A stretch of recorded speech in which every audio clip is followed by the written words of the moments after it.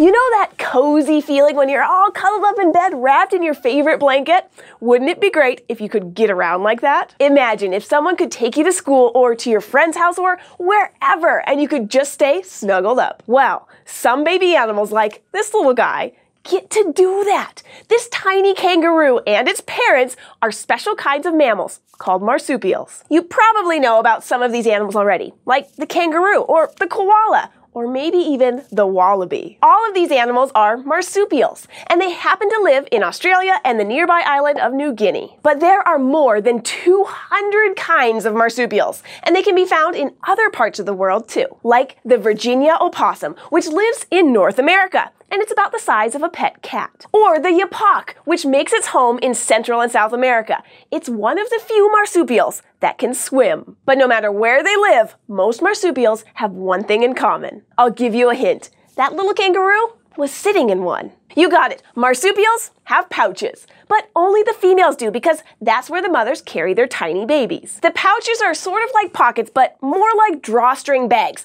and they don't look like they do in cartoons. Marsupial babies, like most other mammals, form inside their mother's bodies at first, but they're born a lot earlier than other mammals, so they're a lot smaller. When they're born, baby marsupials are called joeys, and they still have a lot of growing to do. So they stay snug in their mother's pouch, where they can drink her milk and keep getting bigger until they're ready for life in the big wide world. But not all pouches are the same. Some pouches look like this mother kangaroo's pouch. Those kind of pouches open up near the top. But other pouches, like the ones that wombats have, open near the bottom. Either way, a marsupial's pouch has a strong muscle around the opening to keep the tiny joey inside from falling out. Now, besides having pouches, many marsupials have another thing in common. They have an excellent sense of smell, which they use to sniff out their meals. And they need their super smelling powers because most marsupials are nocturnal, which means they're awake at night, so that's when they're out looking for food. Since it's harder to see at night, their other senses, like their sense of smell and hearing, have adapted to their dark surroundings. And you know one animal who has a nose for nightlife?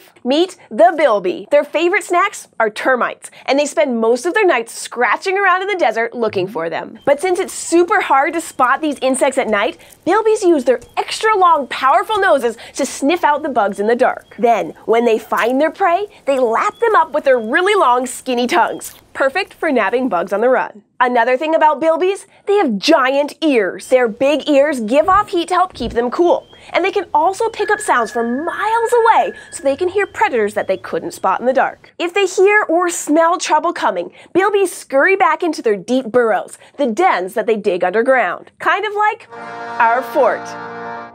From raising their babies in warm, cozy pouches to having super senses of smell and hearing, I think you'll agree marsupials are amazing animals. So thanks for learning about them with us. And remember, if you have a question about anything you'd like to learn more about, just let us know by getting help from an adult and leaving a comment below or emailing us at kids@thescishow.com. And we'll see you next time at the fort.